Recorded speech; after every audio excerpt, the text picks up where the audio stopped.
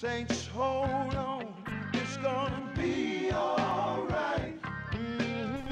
Saints, hold on, it's gonna be all right. Yeah, yeah.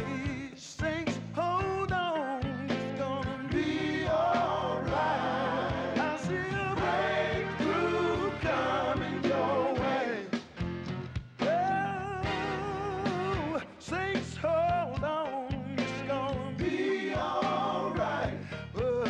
Saints, hold on, it's gonna be all right.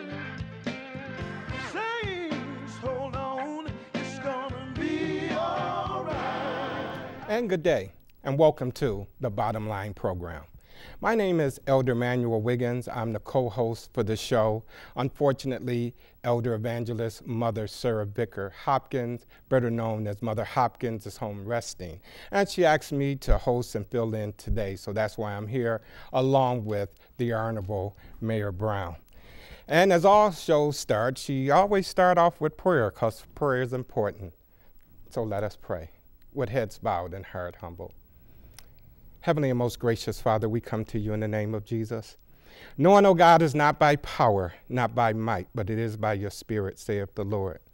You said, God, in your word, in all of our ways, if we just acknowledge you, you shall direct our path. And we acknowledge that we need your direction in our walk, in our talk, in our decision making. We can't do anything without you. We don't even want to try. We pray, God, a special blessing for all the audience that's listening on today. We ask, oh God, that you bless their household. We pray that you cover our children, oh God, with your presence. We pray that you be with every single parent and let them know they're not single as long as you're on board. We pray a special blessing upon our mayor. We ask, oh God, that you crown him with wisdom and put the right people around him, oh Lord. We ask that your presence be felt throughout this city and during this broadcast. And we ask this blessing in the name of our Lord and Savior, Jesus Christ, we pray. And let's say, amen. Amen. And then she told me normally they start off with the song, and the mayor told me that normally there's a singer, and I told him I was going to be the singer today. Amen. I come to the cross seeking mercy and grace. I come to the cross where you died in my place. Out of my weakness and into your strength, humbly I come to the cross. Your arms are open, you call me by name. You welcome this child that was lost. You paid the price for my guilt and my shame. Jesus, I come. Jesus, I come. Jesus, I come to the cross. Amen. Amen. I'm going to introduce our mayor of, they called it the City of Good Neighbors, the Honorable Mayor Byron Brown. Welcome to the show, Mayor Brown. It's good to be with you, Elder Wiggins, and Mother Hopkins would be very proud of you. You certainly are known in the community as a man of deep faith and certainly as a prayer warrior.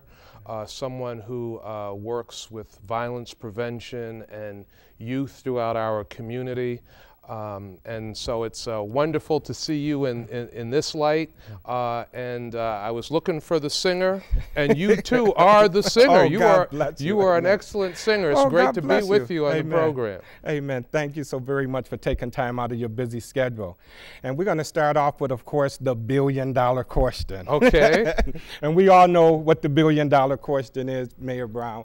As the Governor Cuomo had pledged in this area, in the State of the State address, $1 billion. Can you talk to us about that $1 billion plan?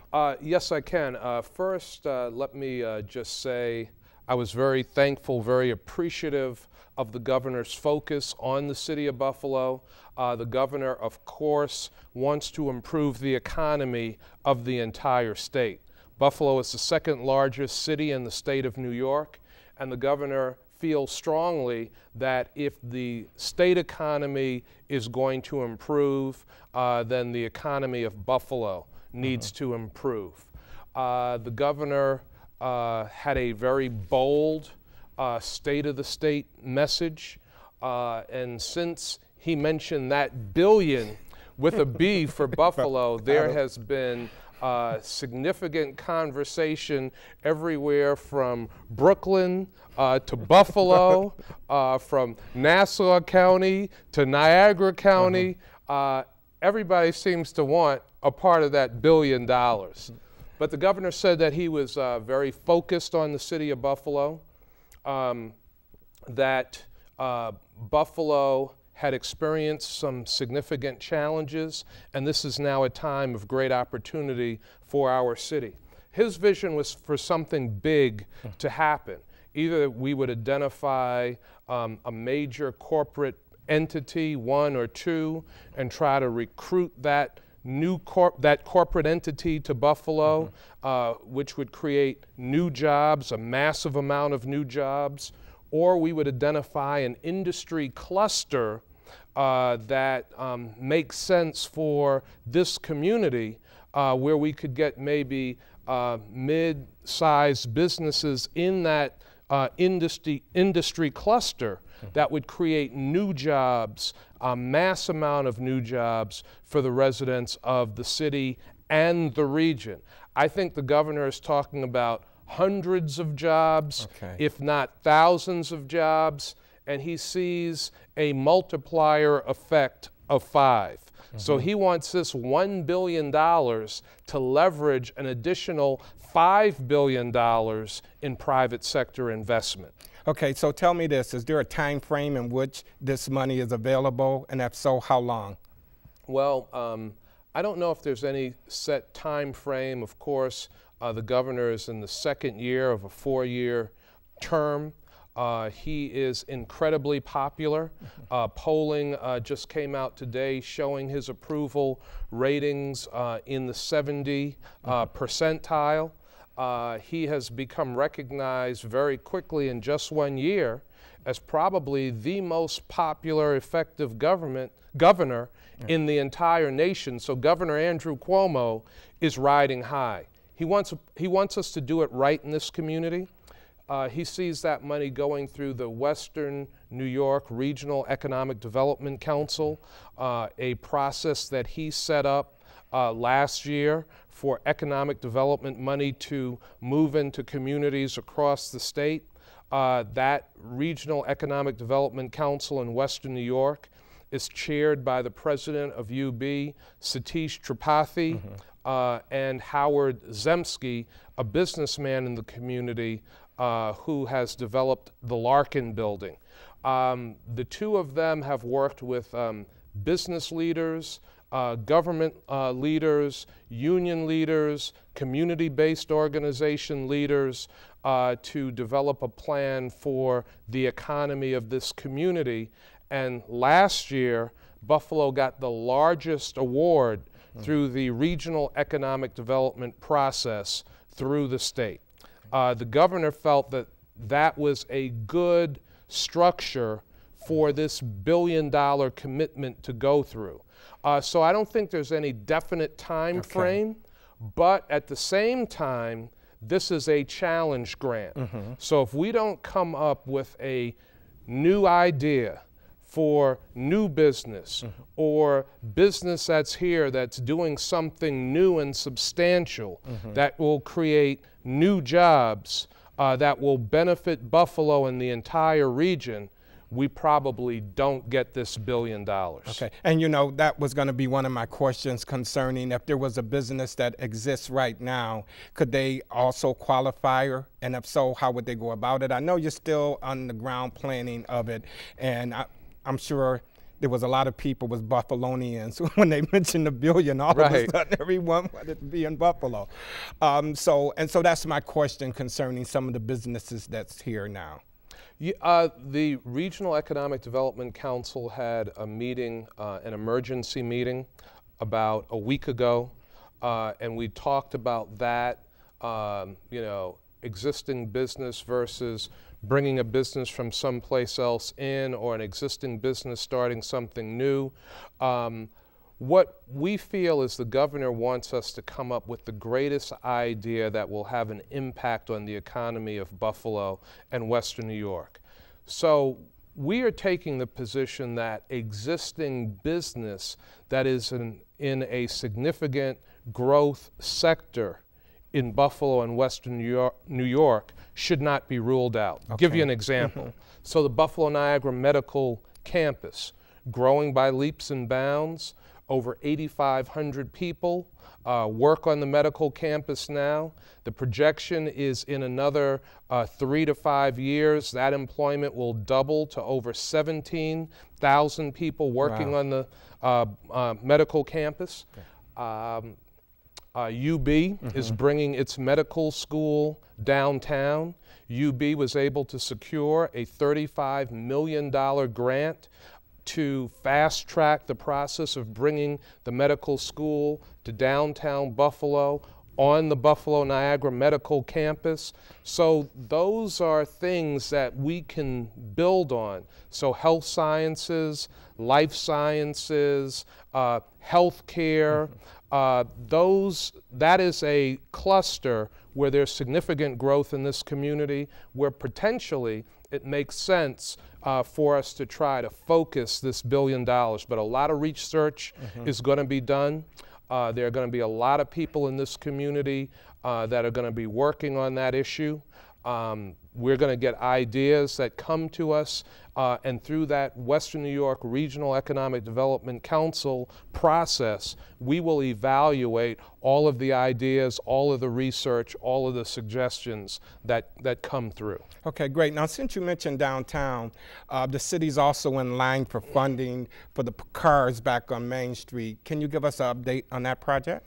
Well, Elder Wiggins, I know that Mother Hopkins and you have long histories in the city of Buffalo, and many people will say that when the light rail rapid transit system went into downtown Buffalo and was installed on Main Street, it killed a lot of business and a lot of retail along Main Street and in downtown Buffalo. Before then, we had a really thriving commercial area along Main Street. There were literally hundreds of businesses that went out of business as that light rail was being installed. So for some time, one of the goals and ambitions of this community has been to reopen Main Street to vehicular traffic where the rail goes above ground. We recently were very successful in receiving a federal grant. It's a $15 million grant, which will give us the ability, with money that we've already been able to secure, to open up the 500 block of Main Street and Lower Main Street, where Lower Main Street meets the waterfront, where we're investing all that money for waterfront development. We have already done the 700 block of Main Street, and we have money in hand for the 600 block of Main Street. And what we see happening through this significant infusion of money and dollars is new residential investment on Main Street and new commercial investment on Main Street, hopefully a return of retail to Main Street in downtown Buffalo, and a more vibrant downtown in a few years than we've seen in decades. Okay, and that was going to be another one of my questions. What is the projected end date to make that to come to fruition? The projected end date would be in a range of 3 to 5 years to completely reopen Main Street to vehicular traffic. At that point, Main Street will be one of the most complete streets in the entire region. So it'll have the rail, it'll have car, it'll have pedestrians, it'll have bicycles. So it will be a complete street that will be welcoming to residential investment, commercial investment. So 5 years from today, the entire project should be completed, and we should see a dramatically different Main Street in downtown Buffalo. Great. You know, we've been talking about Main Street in downtown, but there's also some other things going on. Why don't you bring us up to speed with what's going on, excitement at Martin Luther King Park? I believe that project should be finished this summer. Yeah, yes, it should. The Humboldt Basin, or the Martin Luther King Park wading pool, has been a white elephant again for decades. It hasn't been really utilized properly. People think back to the days when they used to be able to swim there, and it was just a community-wide attraction that drew people from all across the community. Well, we're making an investment of almost $4 million to make that a facility that can be used year-round. So in the summertime, it'll be a wading pool that people can enjoy. They can go in, they can get wet, they can cool off from the hot sun. In the springtime, it will be a reflecting pool, so you can sit out and meditate and read and exercise. And in the wintertime, it'll be able to be frozen over so that people can ice skate. I remember those days.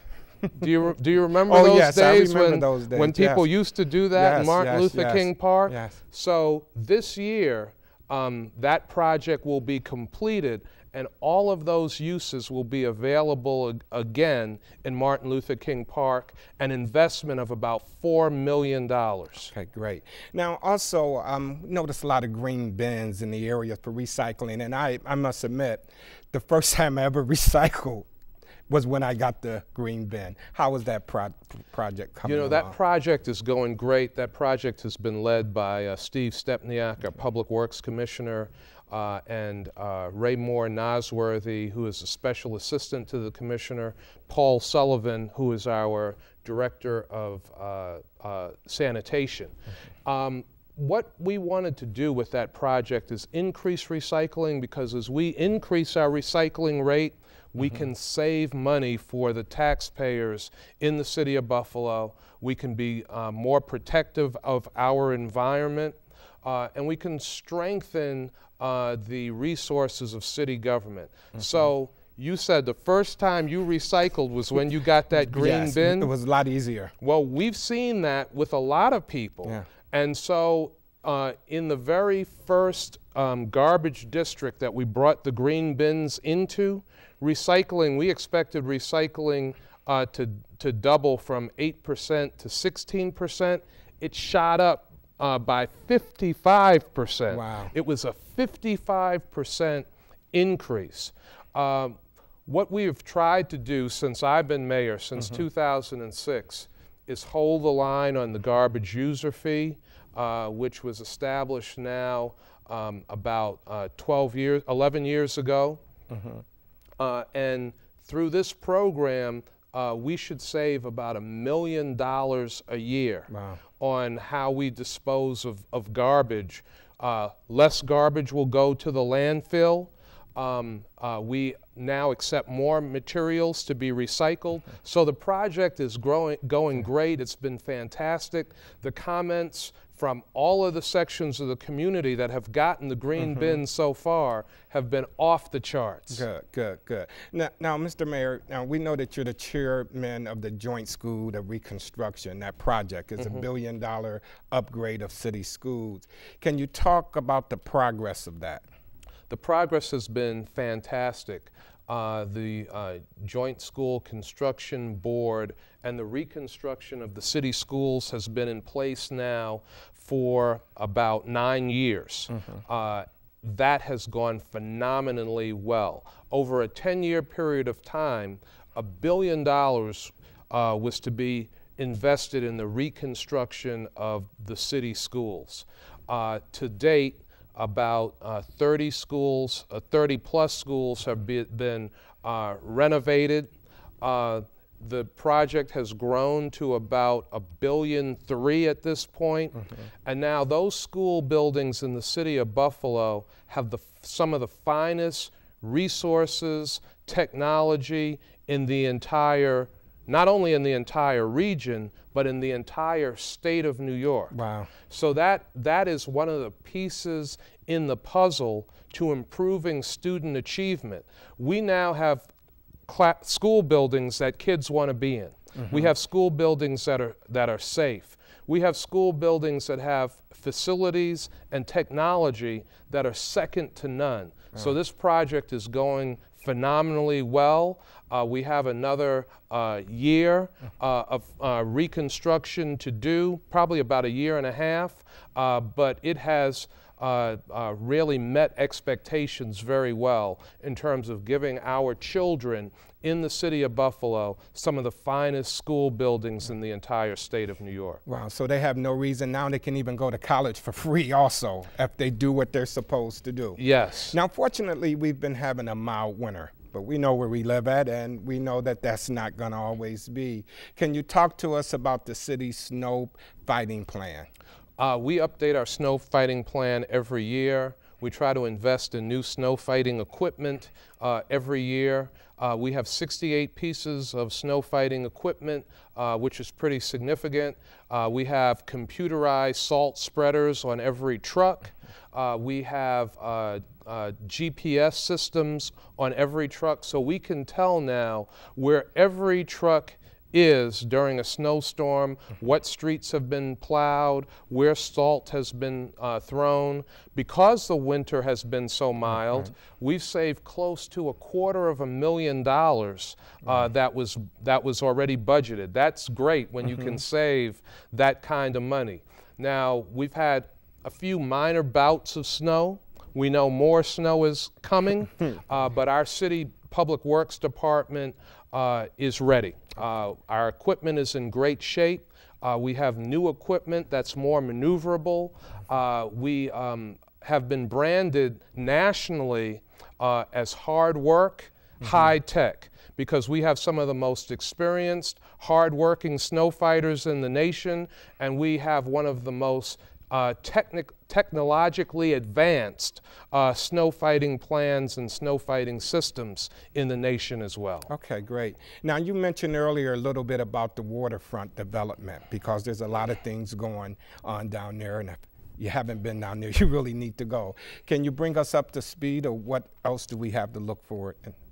Well, Elder Wiggins, you hit the nail on the head. For folks who haven't been there, they need to go. Last summer, there were over 300 different events on Buffalo's waterfront. Over 400,000 people attended the waterfront. This year, there will be close to 400 different events. The expectation is between maybe 500 to 600,000 people visiting the waterfront.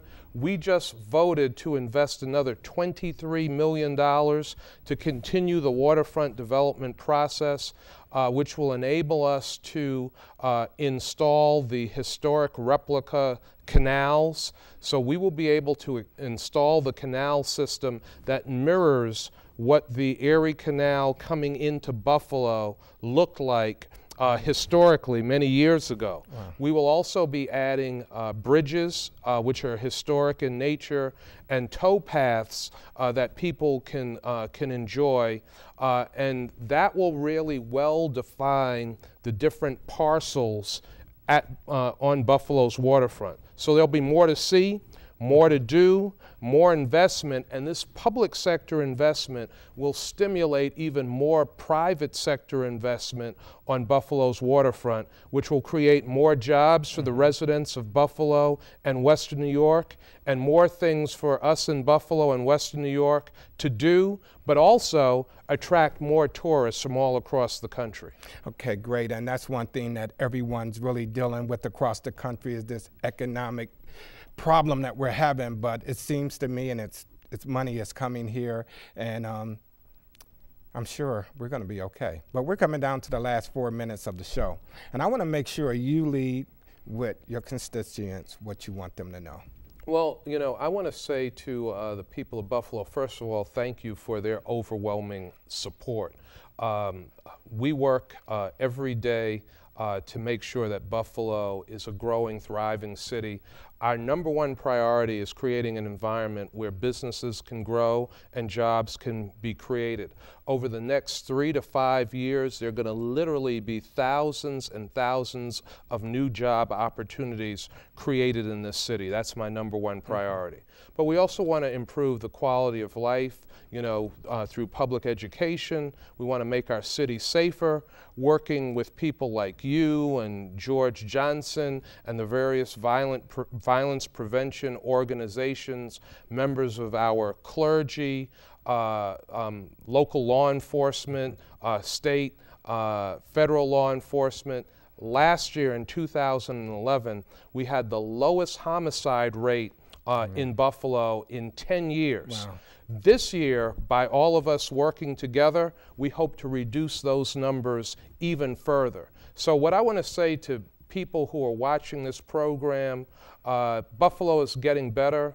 We're working hard, but we never stop working. We never get comfortable. We're going to keep working until we make Buffalo again one of the best places to live, work, raise a family, and visit in the entire country. Great. And you said something that's so important. We have to do it together. Absolutely. And if the community is not on board, if you're not part of the problem, you're part of the solution. So we encourage everyone to get on board. Mr. Mayor, we thank you so very much for coming out and explaining to us. Hopefully we can have you back at another time. And maybe next time we'll see Elder Evangelist Mother Sarah Vicker Hopkins in this seat, and you'll be seeing me during the upcoming year. And we thank you for joining us for another segment of The Bottom Line. May you and your family have a wonderful, wonderful day. And may the glory of the Lord shine in, around, and through you. Make it a great day. God bless you.